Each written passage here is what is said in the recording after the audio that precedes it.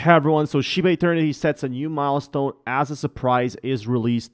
This is huge news. Shiba Eternity has now been downloaded over 250,000 times, and this might not seem like a lot for a game, but it is a lot, and it does really add up fast. So that's what was really important for what I am seeing right now. So what I do know is the Terra Luna Classic is just really not doing that well as Shiba Inu, because Shiba Inu is developing the game. As stated in a blog by Shiba Inu developer Satoshi, Shiba Eternity has been downloaded over 250,000 times. He further noted that over 100 bugs have been found and squashed by Shiba Inu Games consultant William Volk, Shiba Inu team, and the testing crew. Consumer team is currently working on to hold the first in-person tournament. They're having their own tournament, which is very, very exciting overall. As reported, Shiba has seen more than 100,000 downloads on Google Play, with the game receiving a 4.7 rating across 14,000 user reviews.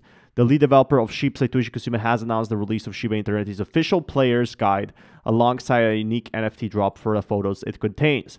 Release was intended for November 2nd. So not only that, but we're also getting a tournament mode, which we wanted to see. And I think that's a big news. I think a lot of games, don't have this type of player base. 250,000, maybe not everyone plays the game, but they still download it. They still gave it 5 stars, and props to you guys if you did that, because, this helps out Shiba Inu. In the end, this is the game for the Shiba Inu, and we have been waiting this for a long time. I have been doing Shiba Inu videos for 2 years now. 2 years almost. According to him, the accompanying NFT drop consists of dozens of unique images that breathe life into narrative. He further noted, due to its size, 1,150 pages, the Shiba Eternity player guide has been broken into 4 separate documents. So they made a 1,150 page about the Shiba Inu game, which is pretty damn crazy. The entire lore is being updated in Shiba Eternity fandom. The entire lore will be seen in Shiba Inu game website, which remains under construction. So the card game definitely has the lore. It has everything it needs, and it's really expensive. It's not cheap, and I think it's really next level. I think it's important to know that Shiba Inu is getting stronger out there.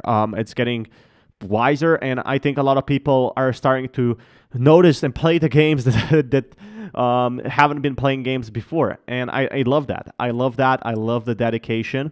What do you guys think about the Shiba Eternity game? Do you think it's a fail? Would you rather see Shibarium?